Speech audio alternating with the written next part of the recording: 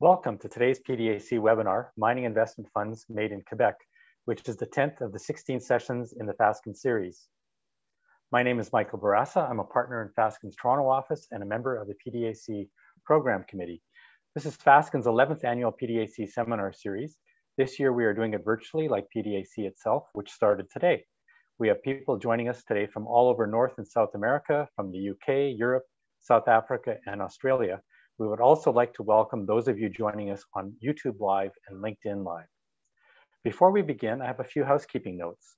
For the online survey, at the end of the webinar, please click the survey link beneath the video to fill in our survey. Your input is greatly appreciated. For questions during the webinar, if you have a question, please type your question into the chat box beside the video. Today's panel will do their best to answer all of the questions. For technical support, if you require that, please click the Tech FAQs or Tech Support chat, which is located under the question chat box. And for materials, the bios for today's speakers can be accessed from the materials button under the video player. And now I'll turn things over to Frank Mariage, a securities, corporate law, and mining law practitioner in our Montreal office, to introduce and moderate today's panel. Thank you, Michael. Hello, everybody. Maybe an introductory remark. You will notice that we have a speaker that is missing today. Unfortunately, Mr. Stéphane Poitras was not able at the last minute to make this webinar. He deeply apologizes for this. Obviously, it is what we call a force majeure. So again, his apologies, and we'll make sure to entertain you enough in his absence. Before I get into to the weeds, as we say, I'd like to introduce our fellow panelists, which I would. First one is Mr. Amyot Choquette from Investissement, Québec. Bonjour Amyot.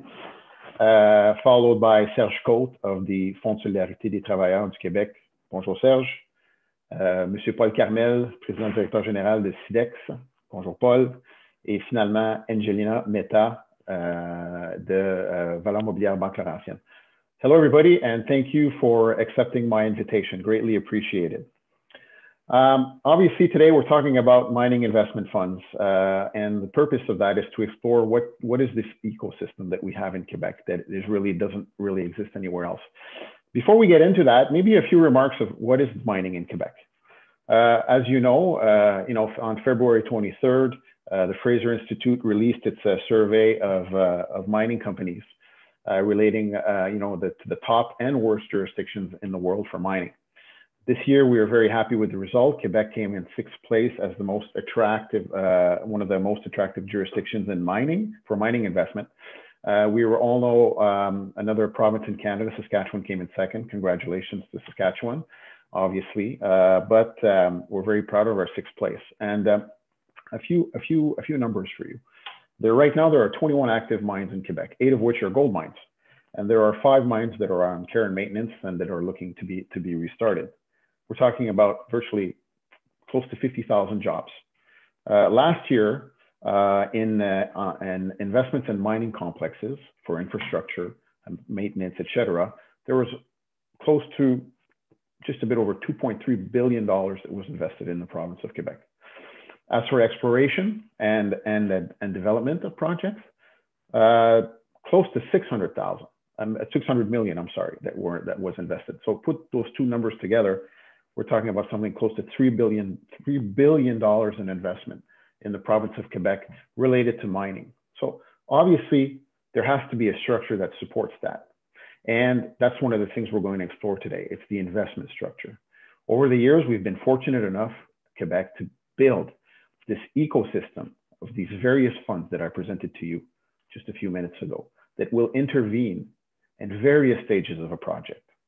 And we're going to explore together how that came to be, what are the opportunities to cooperate, and we'll also hear the investment banking side of how they see that as an actor and what role do they play with this sophisticated ecosystem. So let's get into them then. I guess my first question to our fellow panelists, and Paul, I think I'll direct it to you. I mean, you're a mining engineer by trade. You've been in the business for a long time. You worked in mines. You were CEO of a gold company that had an active mine. You've been in the investment banking side, and now today you're CEO SIDEX, which is a fund that is active on the exploration side. So how do you explain how did we build this type of ecosystem over the years in Quebec? How did we get here? What's your assessment? Thanks for the question. It's an interesting one, and it's one that I've actually lived with for my entire sort of 30-year career. You know, to say that mining is important in Quebec and that we have good rocks here and that we have a talented mining workforce is true, but that's true for Ontario, it's true for BC, it's true for Saskatchewan, blah, blah, blah. So why in Quebec did we, develop this financial infrastructure that we have, like you say, ecosystem?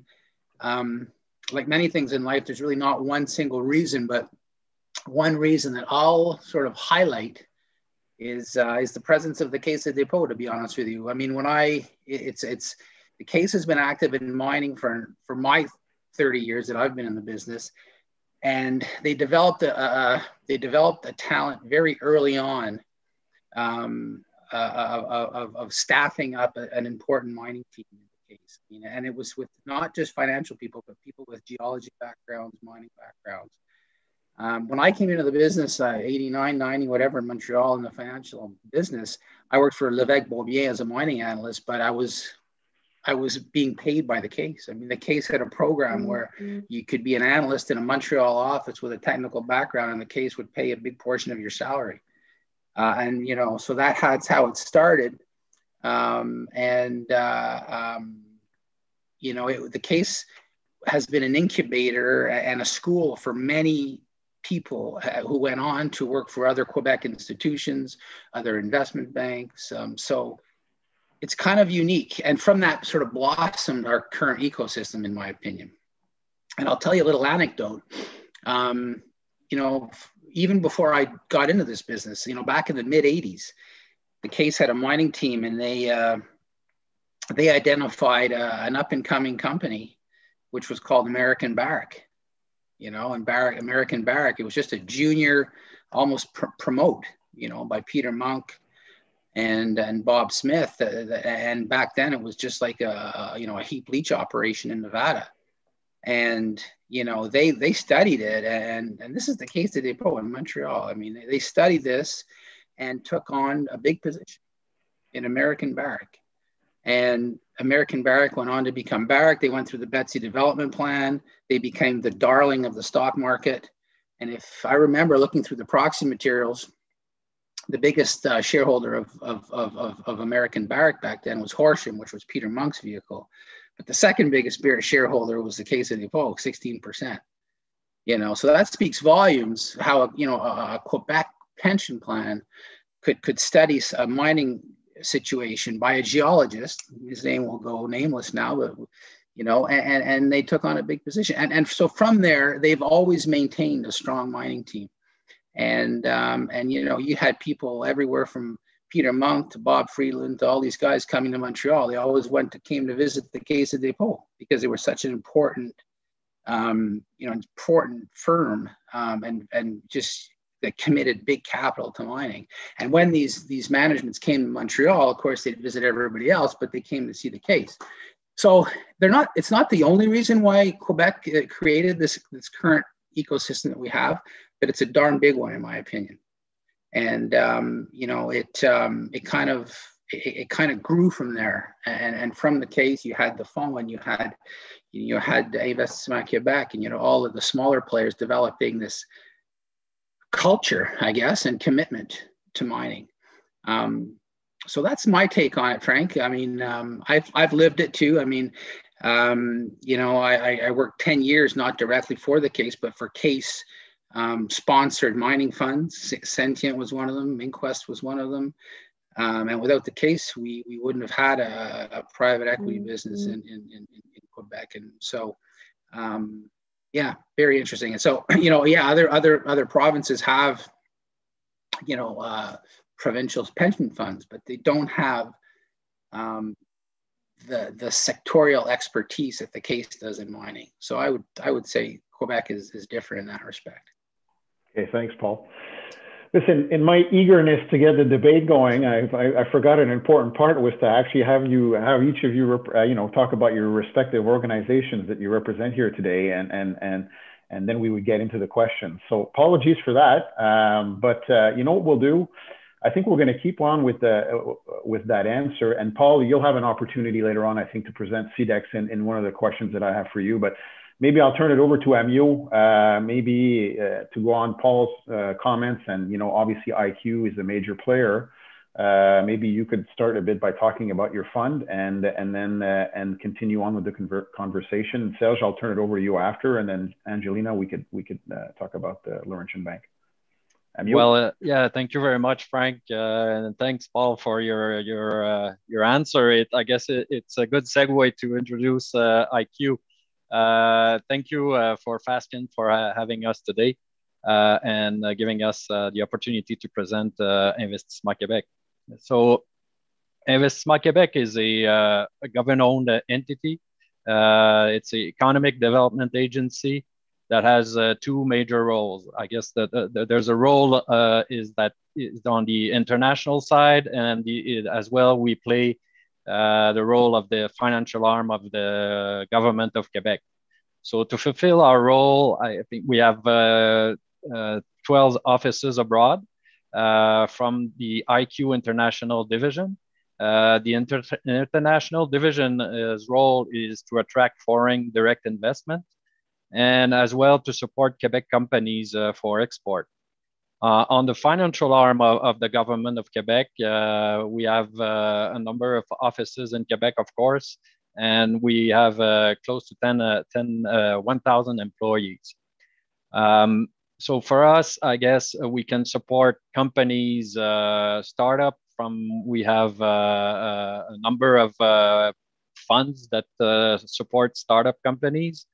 And we can support projects up to operations as well. Overall, Investissement Québec manages $12 billion in support for local businesses. And specifically for the mining industry, it's Ressources Québec, the division for which I work. We manages $1.6 billion. We can invest in debt and equity, from a pre-economic assessment up to construction and operation. As well, to support the exploration sector, we have SOCAM, our subsidiary, which manages a budget of $15 million annually. And that supports projects in the strategic and critical minerals, and as well in traditional minerals. So about half of the budget is allocated to the two sectors. So I guess that sums it up at this point, but I'll be happy to answer any questions that the attendants may have. Thank you. Thanks, Amyot. So what's your assessment in terms of Paul said obviously the case has played a big role in terms of IQ and how do you think that all this came to be, that we got this ecosystem now? I mean, you intervene in specific spaces, and we'll touch upon that a bit later. But I mean, this is something that's developed over the last 30 or 40 years, with IQ being a major player. What's your assessment on why this came to be? Well, I guess the governments and previous governments, whatever the color, have always been supportive of the mining industry. So, I was talking about SOCAM earlier. SOCAM was founded in the 1960s. So it's been around for more than 60 years. And I guess at that point, during the Industrial Revolution in Quebec, I think the governments at that time wanted to Quebec to play a bigger part in the mining industry and to develop I guess the expertise here in Quebec, and you know, for older geologists and some mining engineers, I think most of them worked part of their time or their work life with SOCAM, And today, at that point, SOCAM initially supported exploration projects, but as well, they developed them and operated them. And in 1996, I guess the government wanted to change a little bit the strategy of SOCAM, and they did a spin-off of some of their properties, which became the Cambiar. So, and now Cambiar at that time had a big expertise, and it went through it. I guess, like I said, the expertise in Quebec is now available and internationally recognized. So a lot of Quebecers are working all across the world today, and so I think that was the purpose at that time, and I think it was very beneficial for the industry and Quebecers in mining. That's a very interesting point about SOCAM. I think we have a tendency to forget that. It's played a big role in Quebec, and obviously, as you know, was the result that created Cambior, that was after that purchased by IAMGOLD, I think in 2006. And Cambior and SOCAM to this day is still a very active player, and apparently a very, very good partner to have with very good expertise on projects. But thanks, Amyot. That's very interesting. So obviously, we have the case EQ with and the creation of SOCAM, which is an exploration arm that helped kind of create this ecosystem. Let's turn it over to Serge now. Serge is the Director of Investments in the mining space for le Fonds de solidarité des travailleurs du Québec. So that's another interesting piece of the puzzle of the Fonds FTQ's involvement, how it came to be as well. So Serge, why don't you talk about the Fonds, introduce the Fonds to our audience, and then maybe I'd love to hear your take on how this ecosystem came to be today. Yes, thanks, Frank, and hello everybody on the line. So the Fonds is quite an interesting entity. It was created in 1983 by an initiative of the FTQ, and sorry, the FTQ, as you may know, is the largest central labor body in Quebec. So it was something very, very innovative at the time. Our mission, we are a development capital fund, and we manage the savings of people from Quebec mainly. And this money that they put into our fund is for their retirement purposes mainly. In that regard, part of our mission is to help people in Quebec to achieve a part of their financial goals. That was one part of the mission. But to achieve that goal, we put that money to work. So our main objective is to take the money invested by those shareholders, and we invest it in businesses in all spheres of activities in Quebec, not only mining, but every spheres of activities. So that allows us to achieve another part of our mission, which is to contribute to Quebec's economic growth by creating and maintaining good jobs through our investments in businesses. The Fonds, as at November 30, 2020, the last time we reported our numbers, we had assets that stands at $15.6 billion. We have over 700,000 shareholders, and they all live in Quebec, like I said. And we are partnered with more than 3,000 companies that we have direct investment in, not public companies, but really private companies based mainly in Quebec.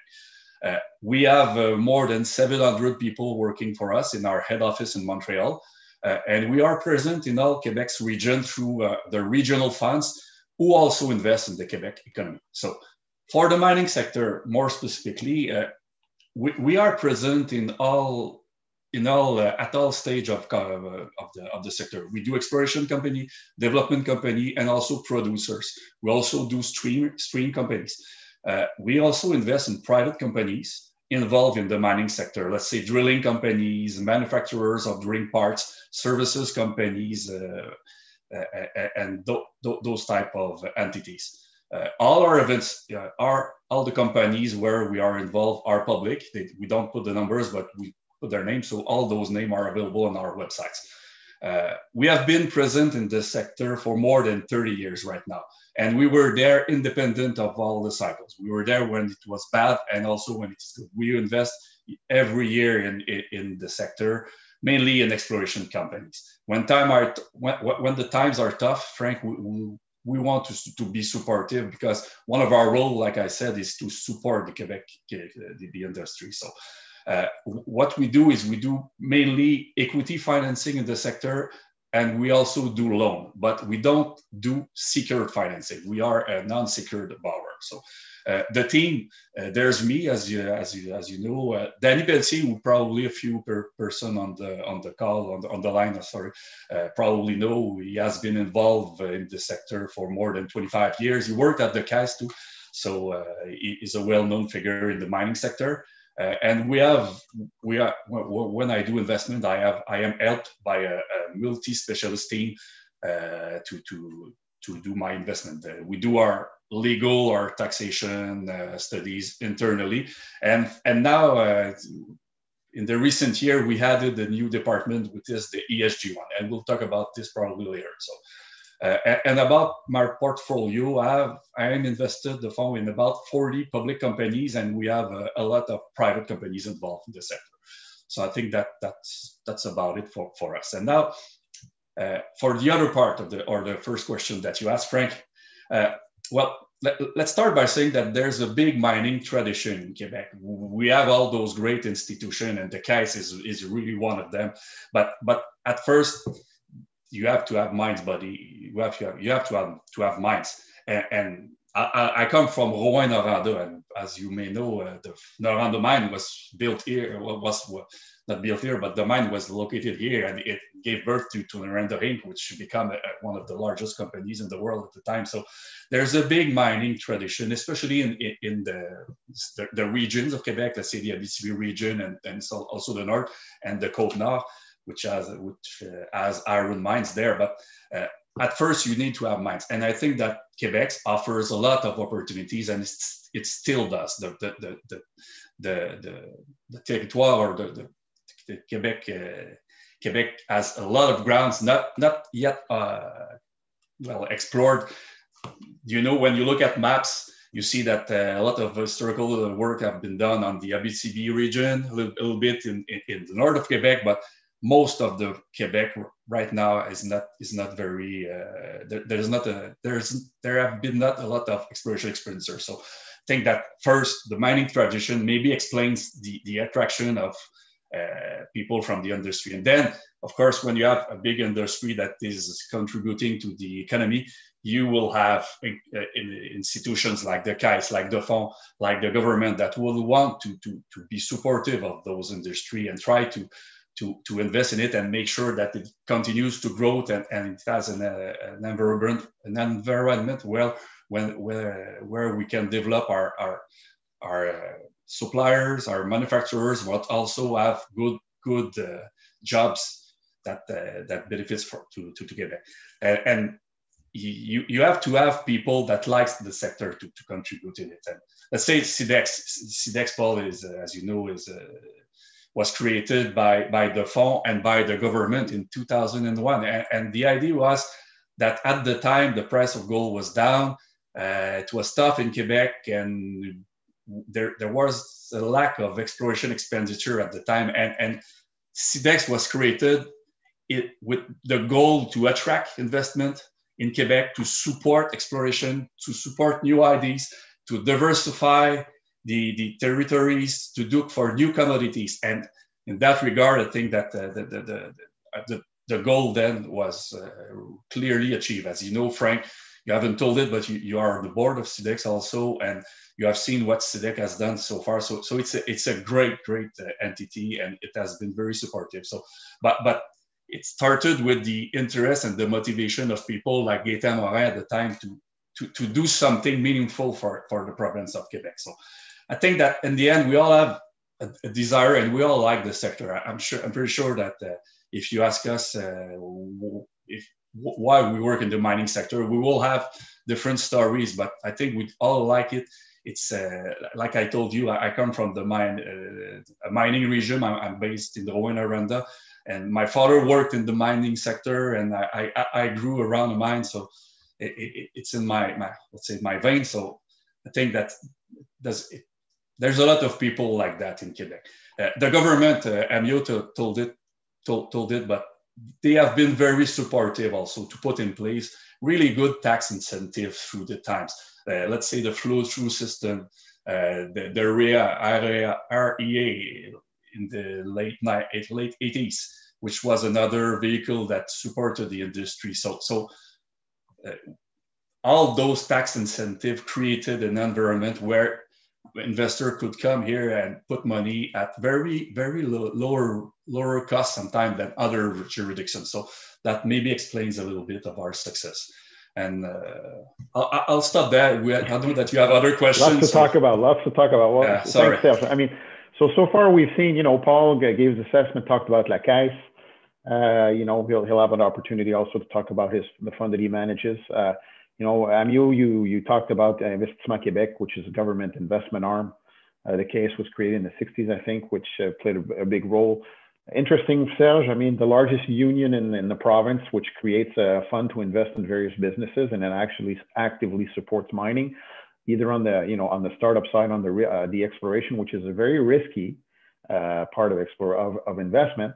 Amyot, again, can understate your intervention regarding SOCAM, the exploration arm of the government, which had tremendous success. So I'll turn it over now to Angelina, because you know, I asked Angelina to intervene from the investment banker's perspective, right? And because obviously, you know, you're coming in, you're an investment banker, and then you see all these institutions that have, you know, funds allocated to support mining. You also, it's part of your business. You want to support mining. You want to play a role. So Angelina, why don't you talk to us about, well, talk about Banque Laurentian, Laurentian Bank, what it's done, but maybe also from your perspective, from an investment banking side, how did this ecosystem, how do you view this ecosystem, and what did it represent for you and your business? Well, thank you, first of all, for having me here. It's great to be on this panel, and hopefully I can add to some of the conversations we're having here about in Quebec.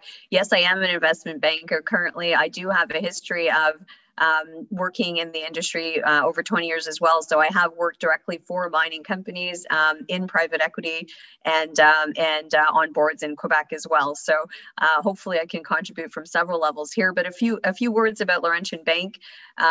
It is a fully integrated financial services provider.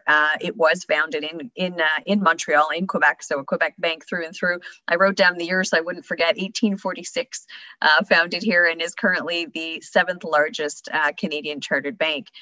2 years ago, myself and my partner Joe Gallucci decided to launch an investment banking team specifically for mining with Laurentian, and I'll get into some of the reasons of that shortly. But just so you know, we add some color to what LBS does. It is a full service broker dealer. Our team has corporate finance experience, so we can provide advisory for M&A, financing, etc. And I'll give you a couple of numbers later on in terms of what we've been able to achieve in the last couple of years. But what we saw was an opportunity in Quebec.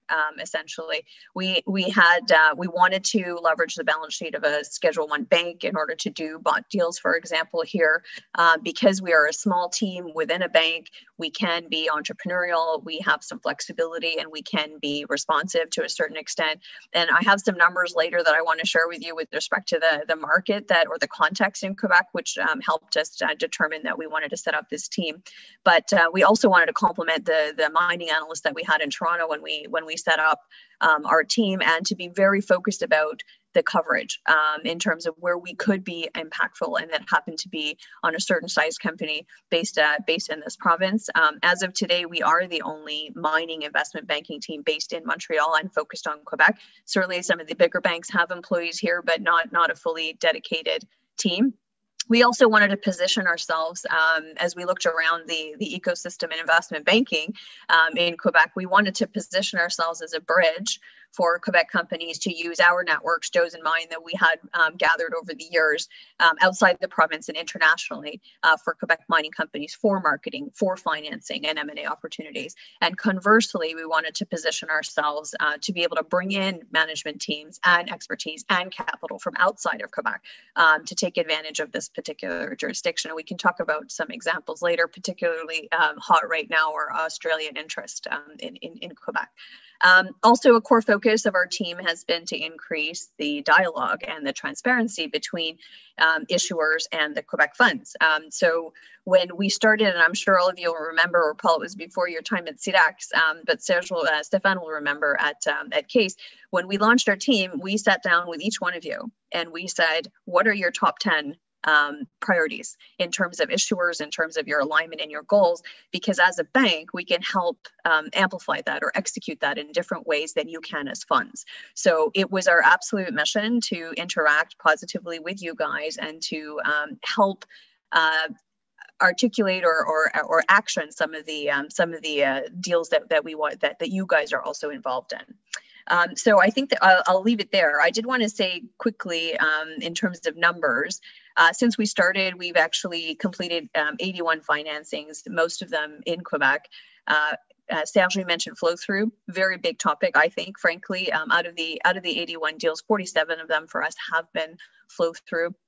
Throw some numbers out there to almost 200 million in flow through just through Laurentian Bank. So imagine what everybody else is doing across Canada, but more specifically Quebec. From a hard dollar perspective, we've been participating or leading 34 deals, totaling just over 900 million. So for a little team that set up just 2 years ago, literally April 1st is our anniversary for 2 years, we've actually managed to do a lot of business here. And one of our objectives also, which I know that we've heard a lot through our conversations with the funds, is maybe to help encourage consolidation as well. We talked about the different regions in Quebec. We also talked about the number of players that are here. So if that's a mandate or an objective for the funds in terms of investing into bigger entities, I think that would be fantastic and a way for us to also help concretely. And finally, maybe I'll mention, as a bank, we can help with the objective of getting to the next Quebec producer. We have a couple of stars in Quebec. We talked about gold and iron ore. Champion is a champion in Quebec. However, not all of our gold producers are actually based here. And we lost SEMAFO in the last 6 months or so to an international takeover. So while the history or the origins are in Quebec, who's the next producer based in Quebec? And so absolutely that would be a goal of Laurentian Bank to make that happen. But maybe if I switch to trying to answer your specific question, how does this happen and how does it come to be? Just to add to what the guys have already talked about in terms of the origin of the ecosystem, I think it is a bit of a self-fulfilling situation where obviously the rocks were good, the mines were built, it drew the investment, and then you can't forget the infrastructure. The infrastructure as a consequence of these mines, right? The roads that we have, the power, the hydropower that we have, the access to water, the labor force that we have, all of it is self-fulfilling. It is a big loop. We have the expertise here. Sixth on the Fraser's list. I always think we should be higher, and I have no idea, how we're going to get up that list in terms of external perception. But hopefully, panels like this, where we can specifically talk about the government support, the policies that are in place, and the infrastructure that we have, next year we'll be higher on that list. So maybe I'll leave it there, Frank. Well, that's interesting. Obviously, you said we have it's almost like a build it and they will come scenario, right? So it's. Yeah, well, thanks, Angelina. Very insightful. But let's just explore that a bit more before we move on to the other question, because we all talked about government initiatives, government measures. So for our international audience listening to us, I guess, who one of the objectives is, if you want to do something like this in your jurisdiction, I guess one of the key ingredients is having government support and government action to be able to allow such an ecosystem to be built. And maybe Paul, I wouldn't mind. You've been the CEO of a mining of a gold producer. You've seen, how important is that government support, for our industry and building this and creating this ecosystem? Probably an obvious answer, but Yeah, no, it is an obvious answer. It's very important. Building a mine is becoming increasingly challenging, no matter where you are in the world, right? And sort of the whole supply is being sort of pinched off because we've got the sort of the not in my backyard scenario. So if you don't have government support in all forms, it becomes very, very difficult to establish an industry. You know, and we're lucky to have it in Quebec. And I would say it's as strong now as it's ever been. The government that's in power now is very eager to keep the oxygen coming to the mining industry, and I would say the future looks bright for us. We have to just keep, you know, because the low-hanging fruit is gone. We have to keep our shoulder to the wheel and keep exploring and keep producing, keep developing talent, all the things that are necessary, you know, for a thriving mining industry. I think we're doing, but we have to not let our guard down. Yeah, it's interesting. Anybody else want to intervene? No specific order in terms of the importance of the government support. Amyot? Yeah, I may had a. Well, I think when I started in this industry, I think that the cost of capital to build a mine were much lower than today. Today, under $500 to $1 billion, it's difficult to start a mine. And you know, the financial markets are cyclical, as we all know. So having support from the government or institutions like the Fonds Solidarité, like SIDEX, I think it's utmost important. When we talk to promoters of projects here in Quebec, they feel lucky. Some are based abroad, outside of Quebec, or in other countries. And they definitely like having the government support their projects, and for most cases it helps them. I would say today, I guess financing a gold project's probably easier than a year ago or 2 years ago, but in industrial minerals, you know, it's much more different story. Yes, there's some cycles, but just the nature of the minerals, it's by themselves, it's difficult. For having the government support is I think utmost important for these projects, and for us just to I guess for us at IQ we can support any project in any mineral. Let's say if we take uranium apart, which doesn't have much social acceptance here, but any projects in mining in Quebec, as long as the deposit is in Quebec, Investissement Quebec is here to support the project, as long as it makes sense on a business-wise. Interesting one. Angelina, I mean, you did mention flow through, right? And flow through is a government measure. You know, Quebec has taken it to the extra level, to what we call super flow through. This has been existing for many, many years now. So I presume, probably goes without saying, but I presume having a measure like that, you did mention the flow through that you've helped raise for your clients. I presume it makes it that much easier to do these financings if you're doing it for a Quebec company with all these incentives, rather than doing it for somewhere else in another jurisdiction in Canada. Completely, Frank. I mean, the ability to have even several different types of vehicles within one financing makes it attractive, right? Because you have the funds with the hard dollars, but then you could have the charity flow through as well. I know that's a Canadian thing, not specific to Quebec, but that's been what's really attracting a lot of foreign funds, especially Australians, who have really latched onto this and understanding that they could get, 1.8 of an investment into the ground. Very attractive.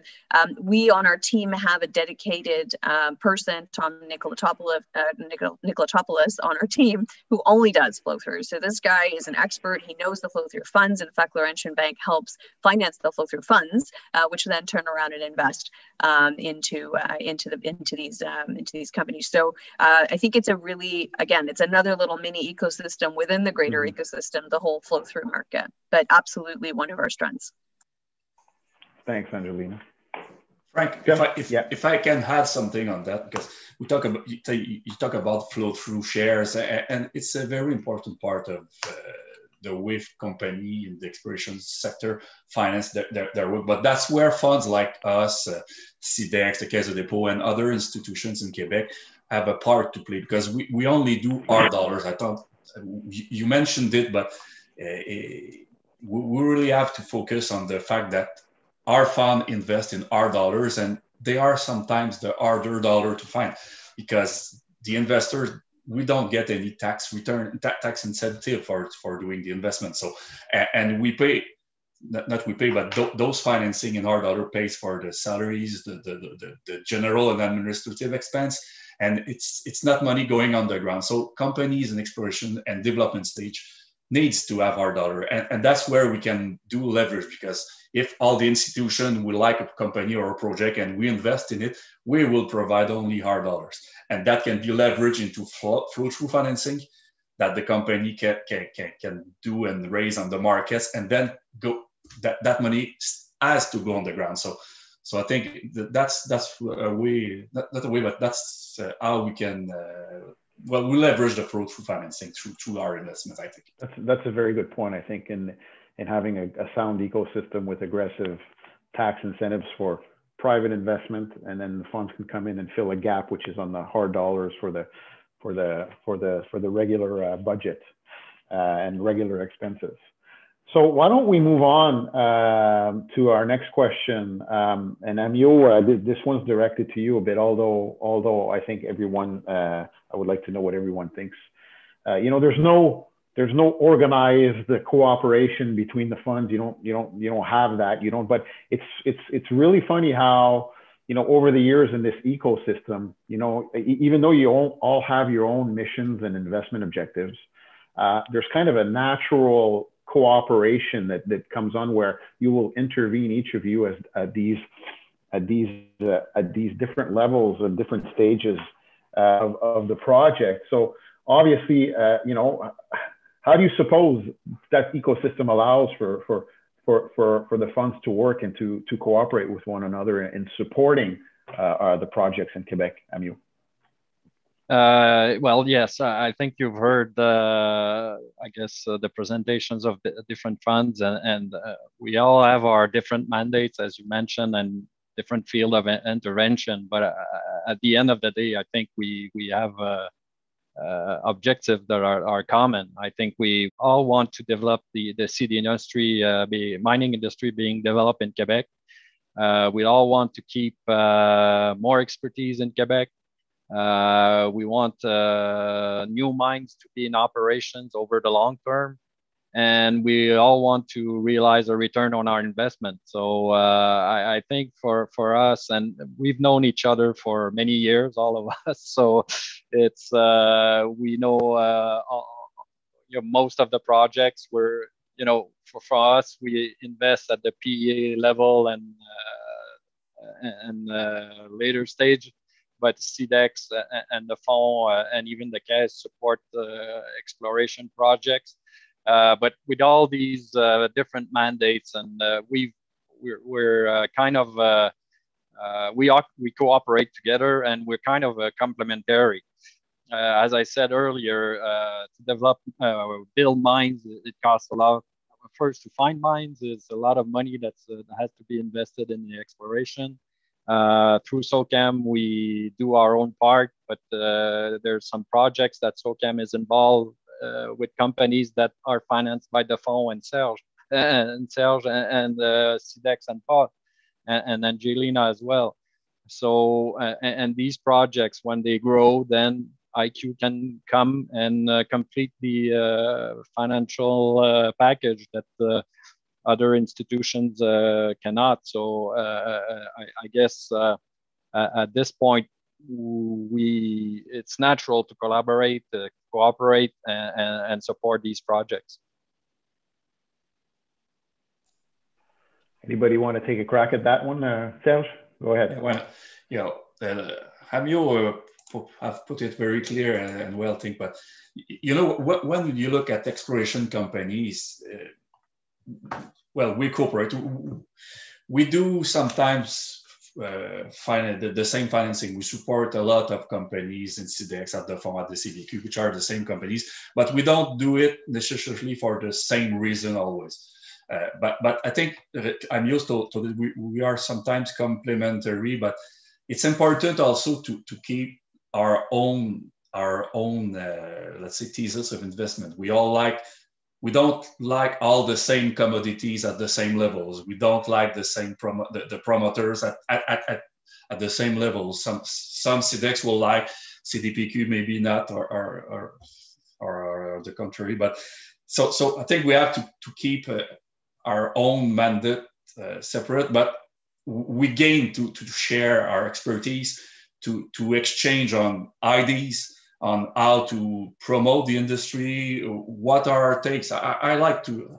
It's fun. It's important for me to know what Amyot thinks about certain commodities and what Stefan the guys thinks about some, and Paul. But doesn't mean that because we share that we'll at the end have the same idea.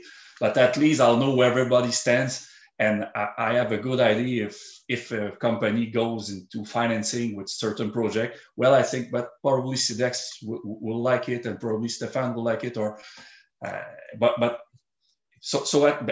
exploration stages, the needs, the financial needs are so high and constant that we're not in competition. So I don't see Stefan, SIDEX, or anybody else in competition at the exploration stage, because we all know the process. It takes time, it takes a lot of money and a lot of knowledge to find a mine, to build it. So there will be space for every investor at every stages of the process, of the financing process. And of course, when you go through development and production, well, we have mandate of supporting the Quebec economy, but we don't do the same products. I don't do secured financing. Amyot can do it.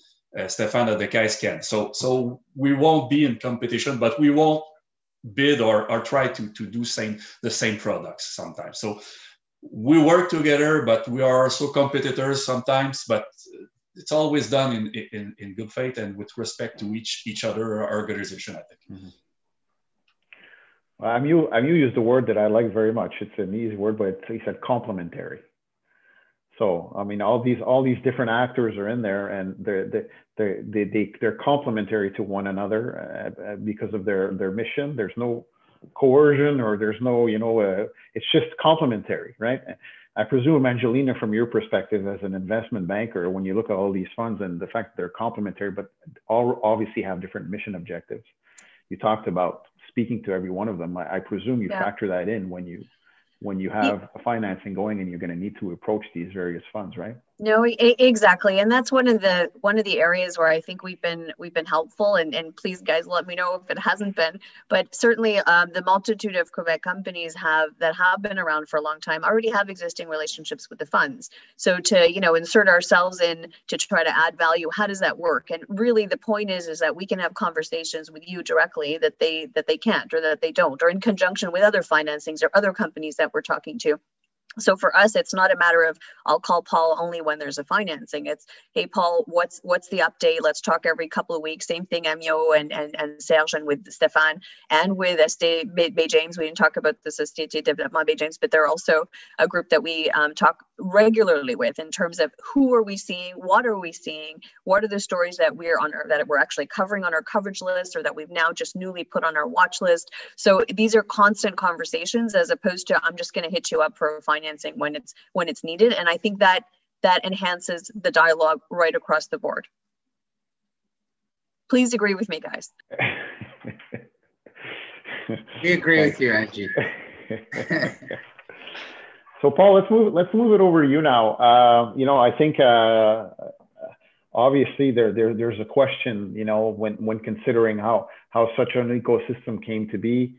And one of the things we talked about is, well, there has to be mines, right? There has to be mines in Quebec, but to have mines in Quebec, there obviously has to be exploration. So maybe, maybe it's a good time for you to introduce SIDEX and what it does, and then to address the following question, in your opinion, to have an ecosystem like that, how fundamental and important is it to have, investment initiatives that support exploration? Okay, well, yeah, it's obviously very key, because if you don't have the discoveries, it's eventually it's going to run dry, right? But let me take a step back and introduce SIDEX. It's as the guys were saying, it's this very cool initiative that was put forth about 20 years ago by Serge's colleagues at the Fonds Solidarité and the Quebec government. And they realized back then that, in order to have a healthy mining industry, we have to take care of the very front end. I mean, we have to make sure that the drills are turning, and that there's exploration being done, and basically, if that's not taken care of, well, you're going to run out of mines to develop. And sometimes to fund exploration companies, it's not always that easy, because it's a high risk end of the spectrum, and if you run into bear markets, they're hard to finance. And what one of the purposes SIDEX was formed was to introduce an institutional player in the exploration game, because really mostly it's a retail game, exploration, right? And it's hard to raise any kind of serious money for exploration companies on a retail basis. So what basically SIDEX was the introduction of an institutional exploration player, which was kind of novel back then. Kind of still is, really, because often most investment funds get a little afraid of that's the end of the spectrum, right? They like to look at things when a resource starts to develop, because it's de-risked. Well, with SIDEX, that's pretty much too late for us. We're at the very front end of things, and so we're not afraid to listen to geophysical programs and till anomalies surveys, and this is the kind of stuff where we like, but it's not the kind of things that are necessarily easily financed for the companies. So we had to provide that oxygen for those companies. So to say that 20 years later we not only did that, but we provided a return, a pretty significant return, really. I mean, we almost tripled our assets, to our limited partners, the FOA and the government. But we also, fulfill the other mandate. The dual part of our mandate is that we did provide significant funding for these exploration companies. Which, again, I mean, you name me another place on the planet that has a vehicle like that. I don't think there's one. Might be mistaken, but so SIDEX in the last 20 years has funded about 150 exploration companies. They've deployed about $100 million in high risk plays. And we continue to do it. And we're a very sympathetic door to knock on for exploration companies. Obviously, if you're in a roaring bull market, and it's easy to raise capital, but boy, sometimes it gets a little tough out there. And companies, but we, good years and bad, we've got our budget, and like this year, we'll probably invest in 25 companies, and that's a pretty good run rate to use going forward. So it's a unique little vehicle, and as Amyot says, it's very complementary to the other pillars of our Quebec society in our mining ecosystem. So yeah, it's again when you add all the elements up, what Amyot does, what Stéphane does at the case, what Serge does at the phone, what some of the smaller players done, what we do, I don't think there's another place on the planet that has what we have for the mining industry. And so I agree with Angie. We should be like number one on the Fraser Institute. We used to be, I think, or two. 2007, we were number one. So we'll get back to the top spot. But it's not about a beauty contest, really. It's just about doing all the right things. And let's not forget, we made it down to the 21st spot. Oh, did we? And now we've made our way back to 6. We clawed our way back. Exactly. We're getting back. Exactly. So really, that's SIDEX in a nutshell. But I like the comment that Amyot brought up as well. Like, I've known Amyot for 25 years. I've known Serge a long time. Stéphane, we all know each other. We all respect each other, and we all talk a lot. We all share our views. And it's just a very cool little fraternity we have here in Quebec, and we have significant funds behind it as well. You know, well, we won't show them our secret handshake, though, right? Yeah, we won't show them that. That's right. But Mehta, if I can bring you to the maybe we're talking about the importance to support exploration, and obviously you talked a bit about it. One of the mission too is diversification, right? We talked about 21 active mines in Quebec, 8 of which are gold mines, right? Mm-hmm. And then we got the nickel, we got that. So, you know, talk about diversification too from your perspective and the importance for the future mines that we're. Yeah, well, diversification in 2 areas, right? Commodity, you're right. I mean, we're gold heavy here. We want to see more nickel and copper plays, and eventually more, you know, specialty metals and strategic metals. And we've got a whole spectrum of commodities in Quebec, you know. So yeah, diversification from a commodity aspect is important, but also diversification from, you know, a geological context, you know, is very important. So what we're doing more and more with SIDEX is we're favoring, you know, actually we always have done this, but I would say it's more prevalent now than it's ever been. And we're trying to get beyond the beaten tracks of the Archean setting, you know, greenstone belts in the Archean setting, where we're investing now in Grenville situations and other sub-provinces in Quebec to try to get away from the, you know, the path of least resistance. Let's go to the easy geological context. Let's try to diversify away from that.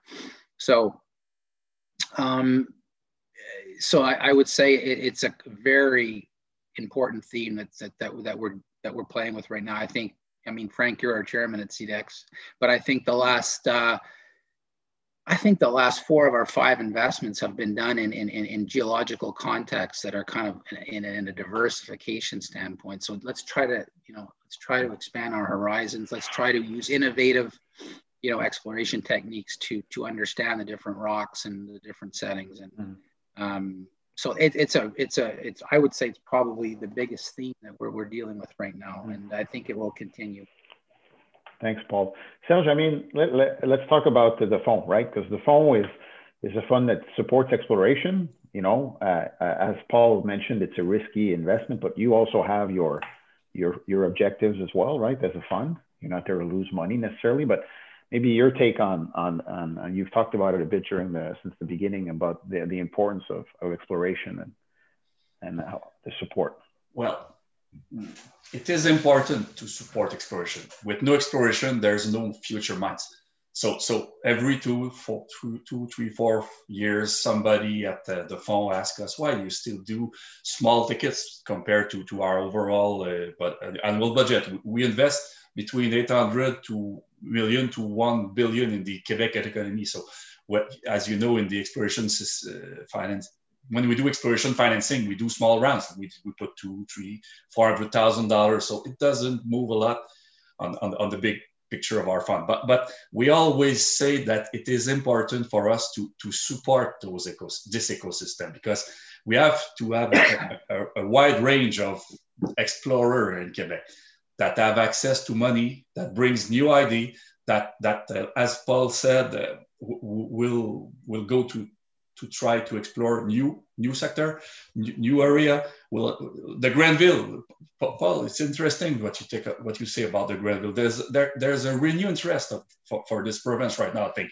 and it's fun to have. It's a good thing to have SIDEX supported it, but we also are present there, and if it can open new area of exploration, I think we play a role. And then by doing that, we support the benefit. The benefit is to support the private sector, because drillers will work, workers in Quebec will have to do field work. We haven't talked about geophysics so far, but exploration companies are a good lab for geophysics projects. So it's very important. And when we develop in Quebec those expertise, we can export them, because we're not in competition between ourselves. I think the wild world is our competition, and we have to be very, very sharp at the beginning of the process. And I see the exploration companies very important in this process.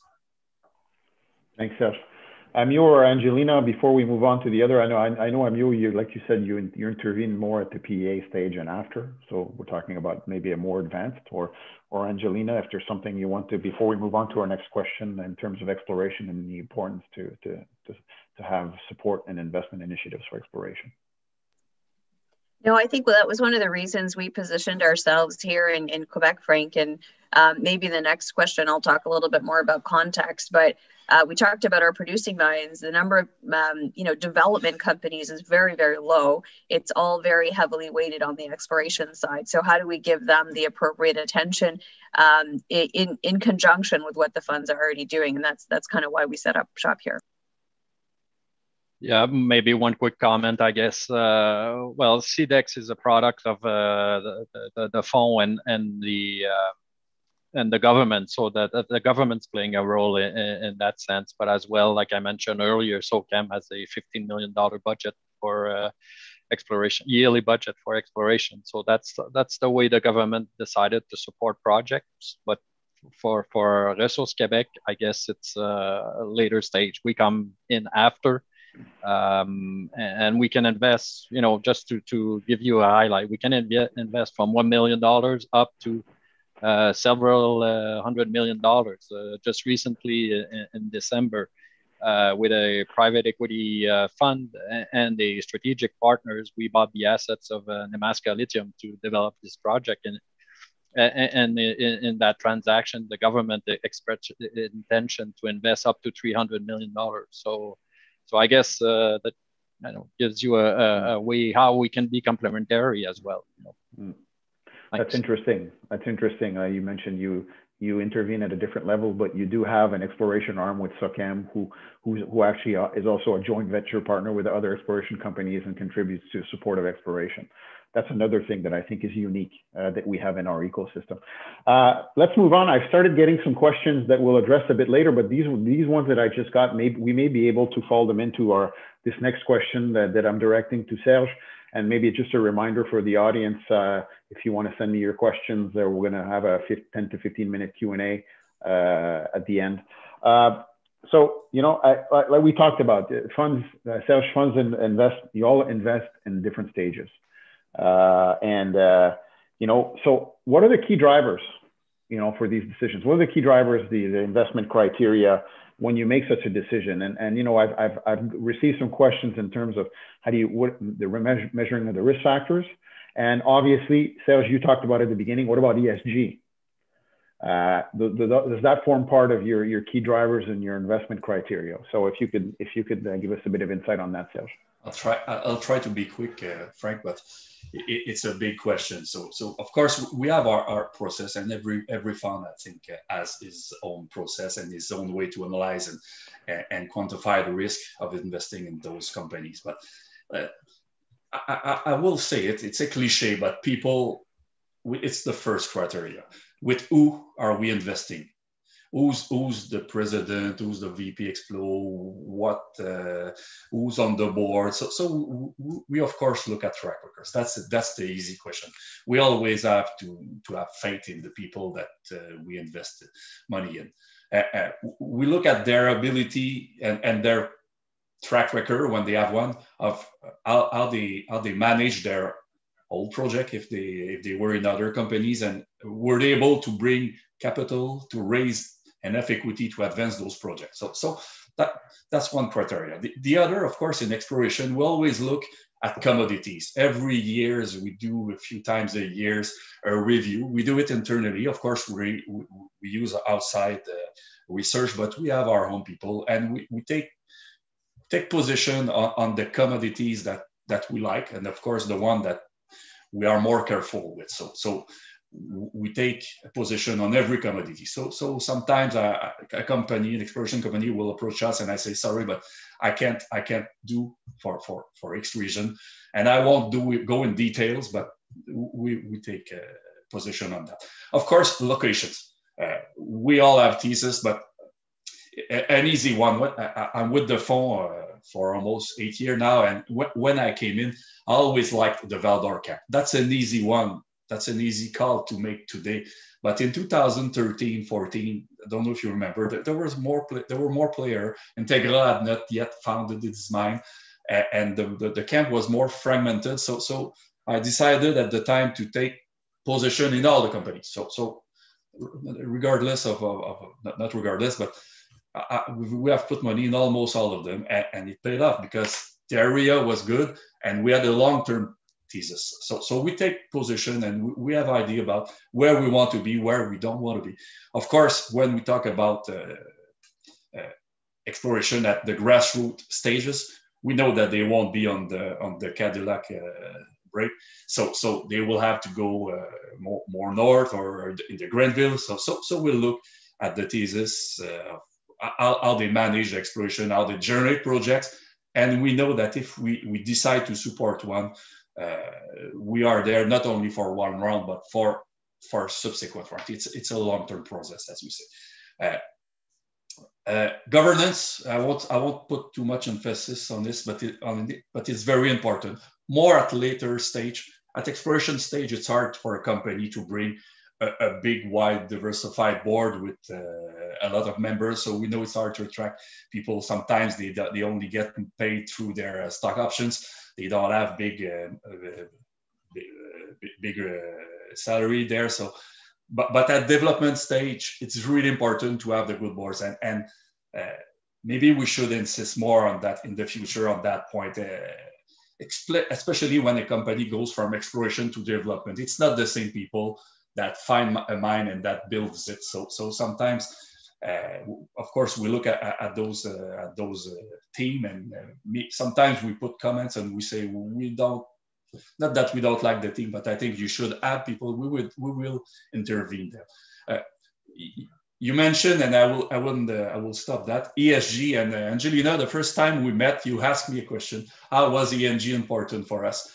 I remember what I told you at the time. It was about 2 years ago, and my answer today would be a little bit different. It was important at the time, but now it's really, really important.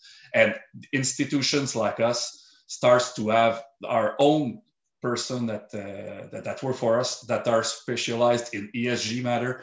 So if we do a substantial investment in a mining company, we will go through the process of reviewing all their ESG policies. What are their, of course, the governance, we already did it in the past. We would look at the circular, look at we would do an extensive review on that. But the E and the S is very, very important.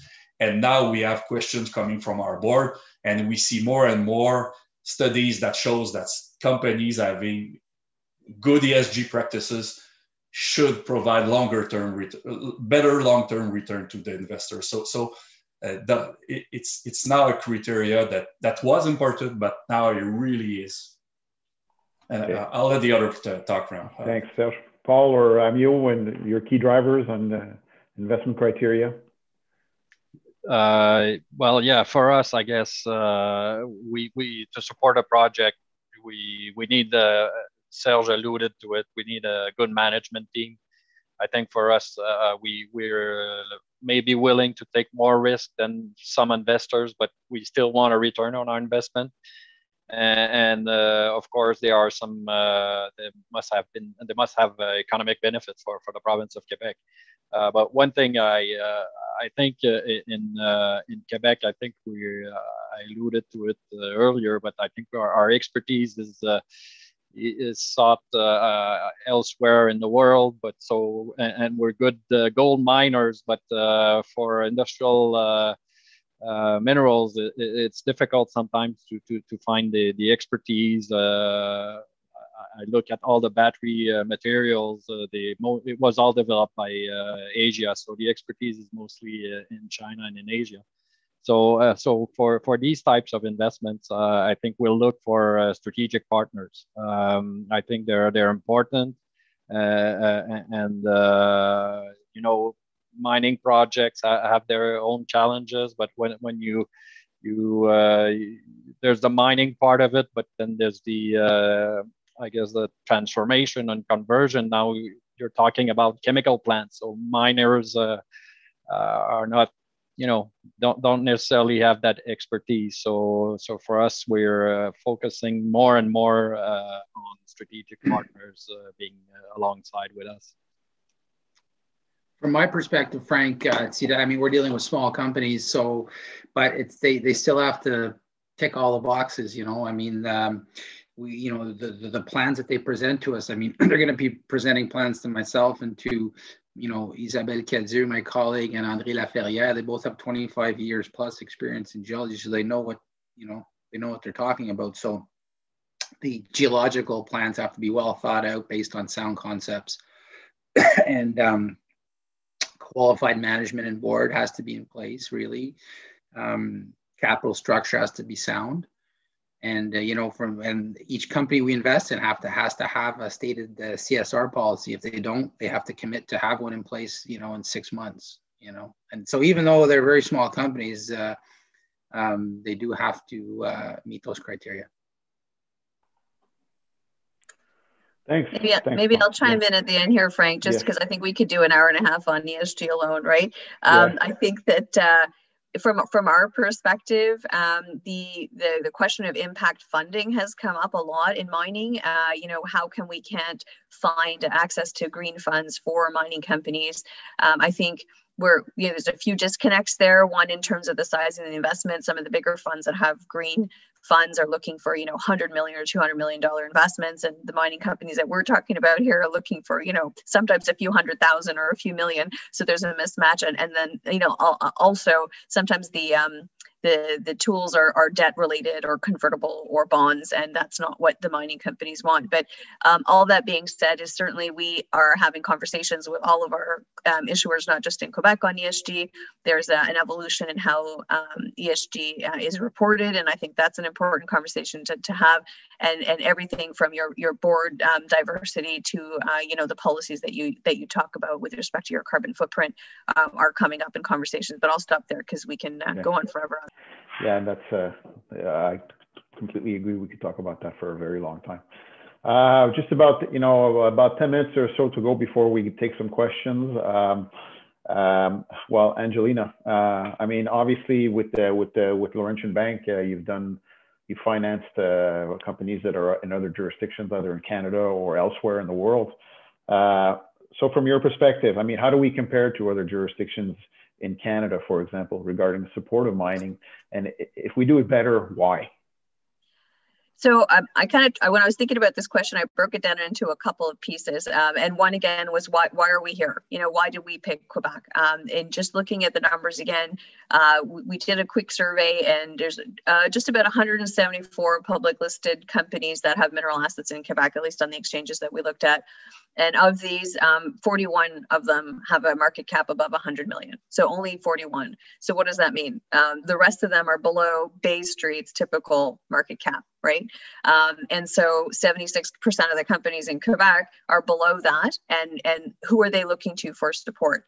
This is what makes Quebec different, right? They have access to support. And so LBS setting up in Quebec can now use or amplify what the funds are already doing by looking at these companies. I thought that was an important way to set the stage in terms of context here. So that's how we're different. We can support these lower market cap companies in a way that's different than other provinces. Secondly, Amyot mentioned this a few times. Quebec came out with a plan at the end of October last year, specifically on critical and strategic minerals. I don't know any other province that has done that. Very specific focus on, say, we want to be a leader, not just at the mineral exploration mining stage, but right through the whole process. So while we are very good at iron ore and gold, and to some extent diamonds, how do we develop a plan to get there for the rest of it? And so as bankers, what we've seen, at least in Quebec, there's a plan. There's funds set aside. It's not as concrete or deep yet in terms of how I can actually fund a graphite company or a lithium or new emerging lithium company, but the conversations have started. So that's what makes Quebec different. We talked about flow through already. Absolutely, the delta on the flow through makes Quebec different. And the fact that the funds are around and supporting makes Quebec different. We talked about SOCAM quite a bit. I think there's been a change in management at SOCAM too, and the story you gave about Cambior, I think that's sort of coming full circle again.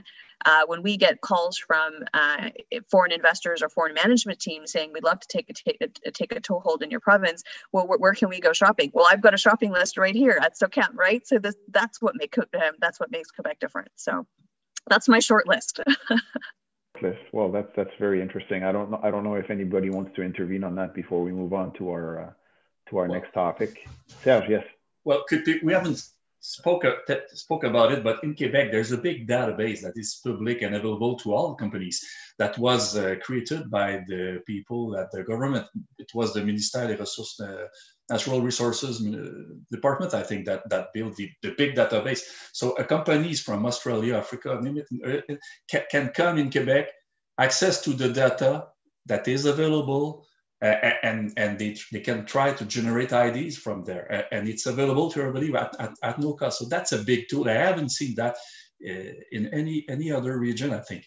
And I won't add to what Angelina said, because I think that she provided a lot of. She's already said a lot of the things that are specified and are good in Quebec. But this big data available to everybody, I think, is something very, very interesting in Quebec. Yeah, that's a very good point from Géologie Québec, and the fact that and I know that's for being involved in various jurisdictions across the world, and having in the course of my work meeting with other governments who are trying to develop their mining platform. Obviously, having this kind of database and making it publicly available is of key importance if you want to attract investment. And it's one of the criteria in the Fraser Institute survey, right? It's one of the criteria that they look at is access to the database. Well, listen, things are moving quickly. We're done in about just about 10-15 minutes.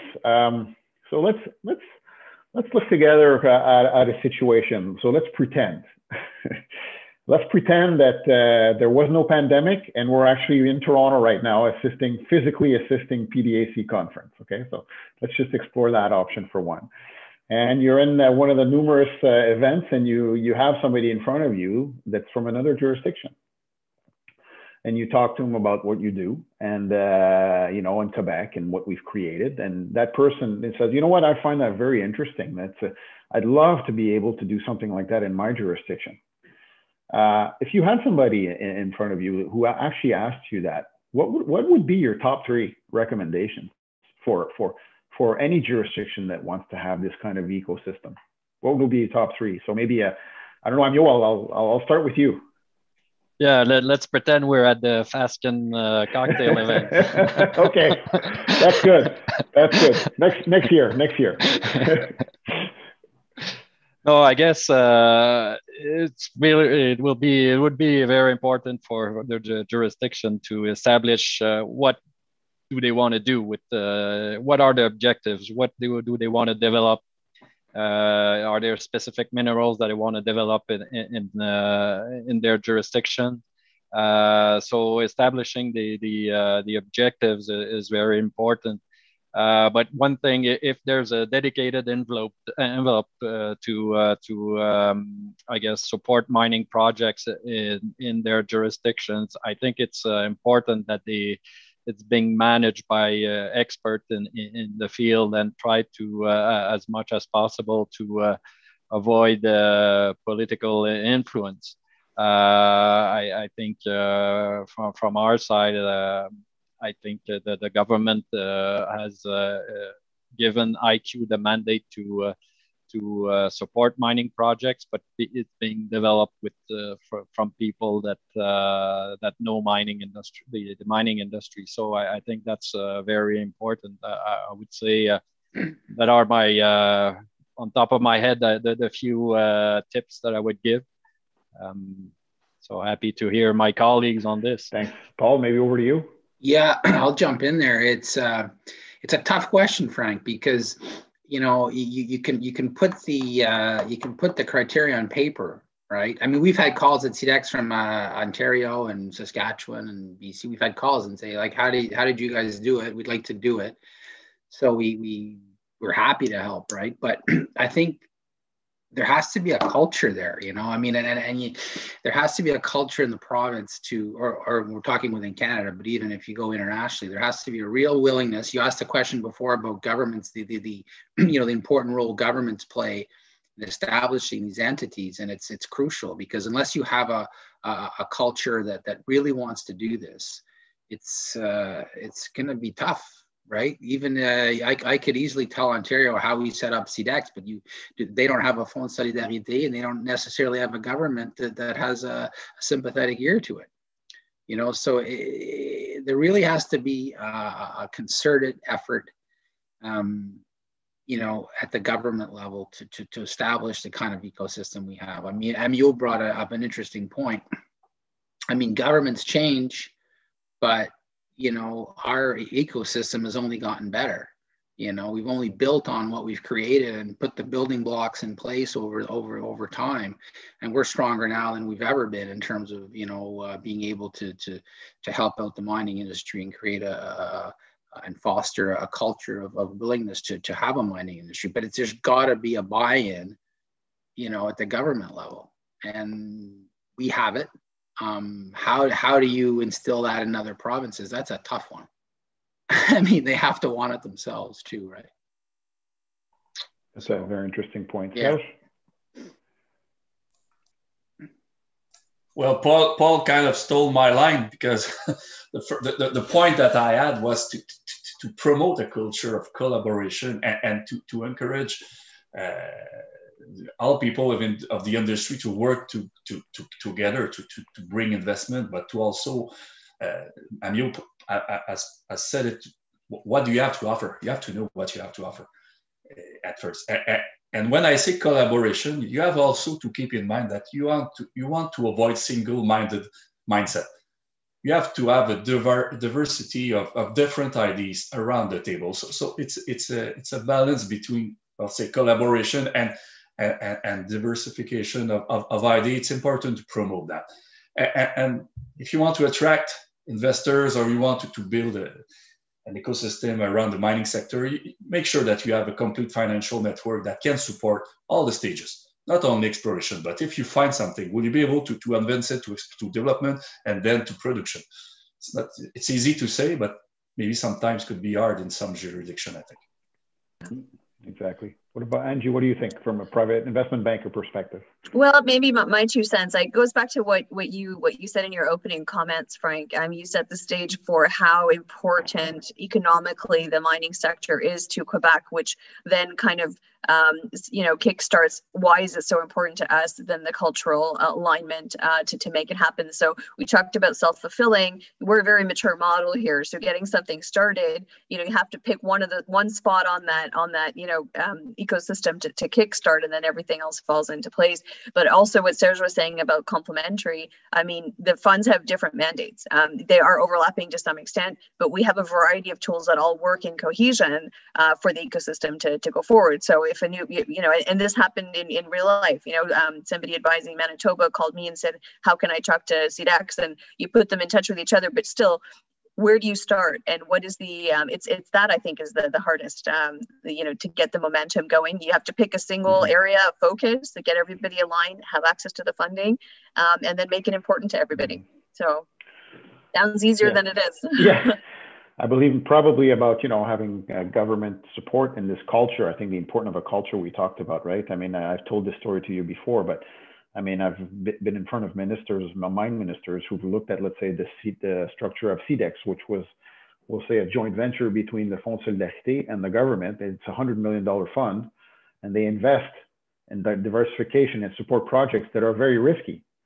And the minister was just scratching his head. He says, how are you able to convince, you know, government officials to make investments that are so risky? And I think it all goes to the culture, right? Because we understand that the need to do that, and because it's part of the business. Anyway, that's my 2 cents worth of just to tag along on what Paul has said. I've got a question here, maybe probably I probably already know the answer, but to ask, is there any Quebec funds that invest in exploration outside of Canada? I think I only know of one, and he unfortunately couldn't make it today, is Stéphane Poitras de Caisse de Dépôt. I think will invest in projects outside of Quebec, but I think each of you, yes, Serge? Well, in theory, I can do it, Frank, but for now, we have focused mainly on exploration projects located in Quebec.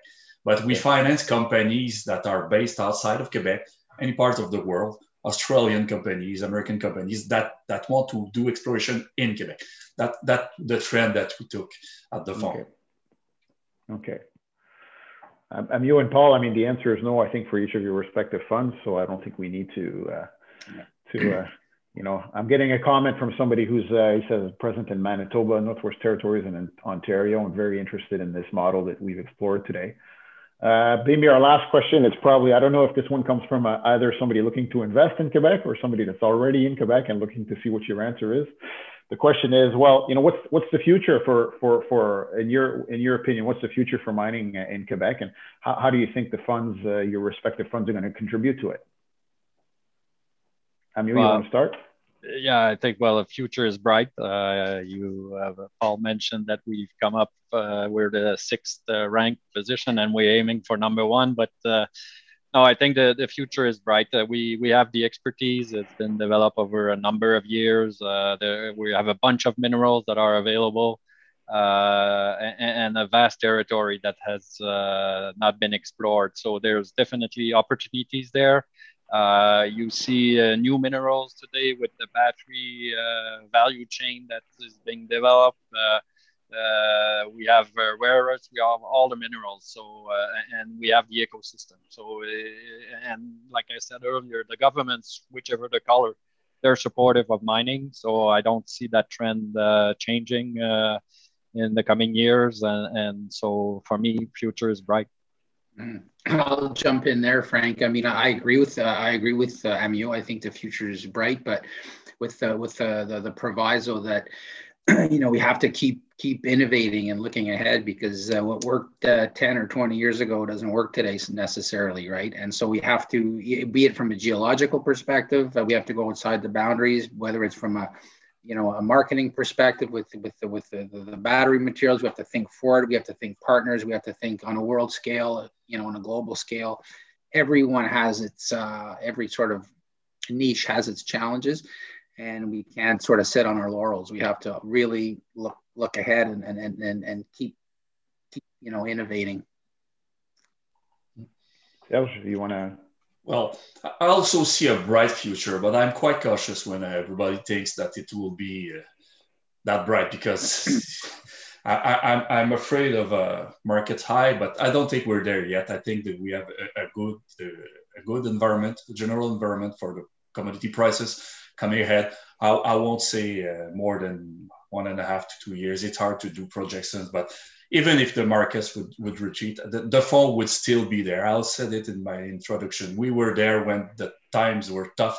We will also continue to be there. I hope my organization will still be part of this sector. Paul said it. We have to be aware of new technologies. It goes fast.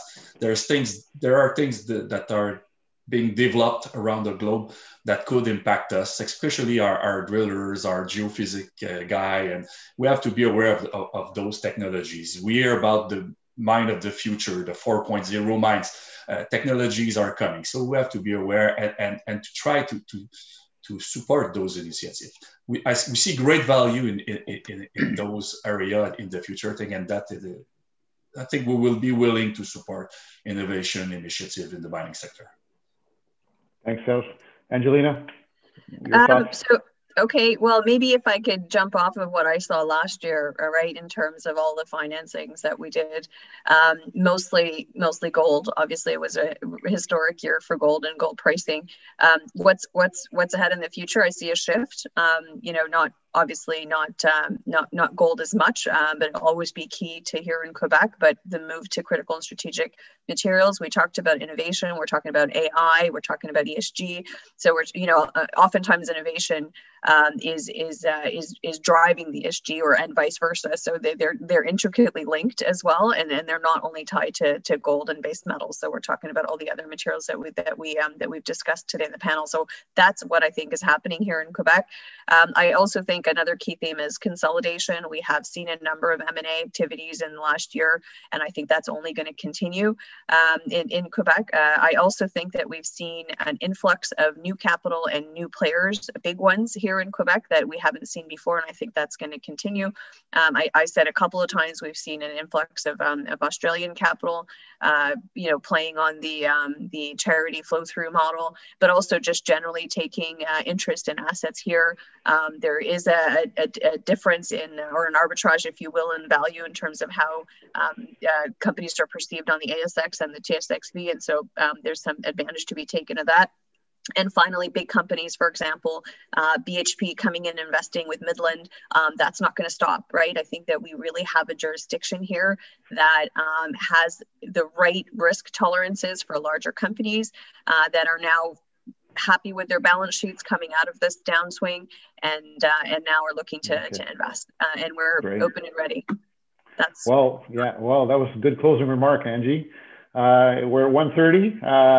It's done. Listen, I want to thank all of you. When I thought about hosting the seminar is because I wanted people to see exactly, what's this ecosystem about? How is it, how is it created? Why? And all of you, how do you collaborate? And what's the ABC of trying to put something together? I hope the audience appreciated the answers today. I certainly appreciated our discussions. I thank you again, each of you, for accepting my invitation. And I hope we get to do this again in person soon. So thank you, everybody. Thanks, Frank.